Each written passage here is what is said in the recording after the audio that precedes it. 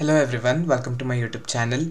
In this particular video, we'll solve one more problem in which we are supposed to compute the taxable income from profession of a doctor. Dr. Arjuna is a renowned medical practitioner. He furnishes his receipts and payments for the assessment year 23-24. So they have given the receipts and payment account. Then they have given some additional information. So 1/3 of car expenses is for personal use. So that means 2/3 is used for professional use. Depreciation on motor car is 15%. Opening stock of medicines is valued at rupees 8,000. So just ignore this information. Idu namge bekagilla. Opening stock e information namge beda. Remuneration from articles includes rupees 3,000 received from setting the question paper. And the income from other source baratte, so it is not related to your profession.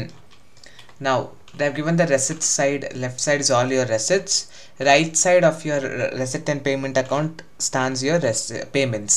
So according to format, first let us add all the professional receipts. So let us see the left side. We have balance brought down. Ignore balance brought down. Consultation fees 3 years they have given. As it is a cash basis, so we will consider all the 3 years data. So consultation fees, all the 3 years data we have to add. Next, visiting fees 30,000, we will include that also. Visiting fees 30,000. Next, sale of medicines, loan from bank for profession. So 1,75,000 is a loan he has obtained from the bank for profession, which is a capital expenditure, capital income, so don't consider that. Ignore the loan whichever is taken from the bank. Sale of medicines 70,000, that we have to consider. Sale of medicines 70,000. Next, sales tax on medicine. Sales tax is nothing but which is considered as your GST. So GST, whatever you have paid on medicines, that is considered as professional receipt only. Next, gifts from patient 50,000, that is also your professional receipt. Gift from patient, professional receipt. Next, remuneration from articles published in professional magazine, it is 16,000, but if you see the adjustment, they have told that 3,000 rupees, it includes 3,000 received from setting the question paper. So from 16,000 we will subtract 3,000, the remaining 13,000 we will write it, we will consider only that.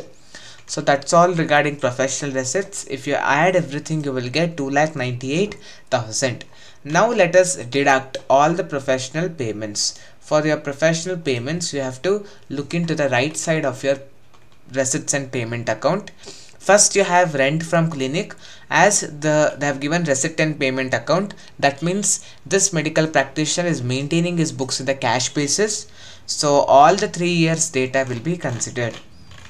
So first one is rent of clinic. All the 3 years data we will consider.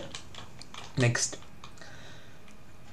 electricity and water 12,000, that is also your professional expenses, that also we will consider electricity and water.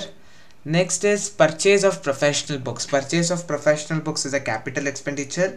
We will not consider capital expenditure, but depreciation on professional books will be considered. So 18,000 into depreciation. The rate of depreciation for professional books is 40%. 18,000 into 40% will be 7,200. Next, sales tax on medicine. So you have sold medicines to your customer and you have collected GST, which is your professional expenditure only, because that GST you have to pay to the government. That particular sales tax again you have to pay it to the government. Next, purchase of a motor car. So purchase of a motor car is capital expenditure, but depreciation on motor car can be allowed. So they have specified the depreciation rate, that is 15%. So we will take it same. So depreciation on motor car, the total value of motor car is 1,45,000. Depreciation rate is 15%. But if you see the adjustment, The complete car is not used for the profession.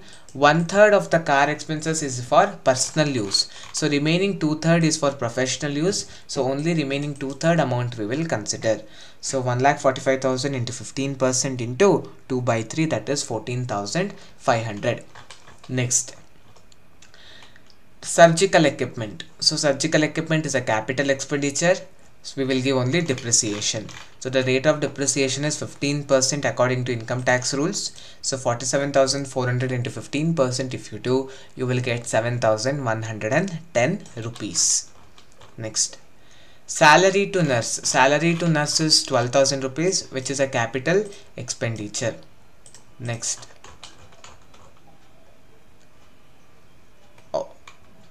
advance income tax. So advance income tax, we will income tax kododilla. In advance income tax also we will not allow. Next, entertainment expenses. So entertainment expenses is 6,000 rupees, which is considerable. Next, purchase of X-ray machine, 94,500. Again, purchase of X-ray machine is a capital expenditure, but we will allow only depreciation on X-ray machine. The total value of machine is 94,500, and according to income tax rules, the depreciation rate is 15%. So 94,500 into 15% if you do, we will get 14,175 rupees. Next, expenses of income tax. So just ignore this also. Life insurance premium also you have to ignore. Gift to wife, ignore. Interest on loan we will consider because the loan is taken for the professional purpose. Interest on loan taken for professional purpose. 2,000 rupees we will give as a deduction. Next, loan account, installment paid. So installment paid is a capital expenditure, we will not consider that. Donations, any kind of donations, we will ignore that. Car expenses, the total car expenses is 15,000. Again, 2/3 of the car expenses is only used for professional purposes, so only 2/3 of the car expenses will be considered. Next, purchase of medicines, 35,000 we will consider. So that's all about professional payments. If you add everything, you will get 1,55,785. that is your total professional payments. Your total professional receipts is 2,98,000. From that, if you deduct all the professional payments, you get the taxable income from profession, that is 1,42,215. This is how we need to solve the problem. Hope you have understood how to solve the problem. In my further videos, I'll come back with some more problems related to taxable income from profession.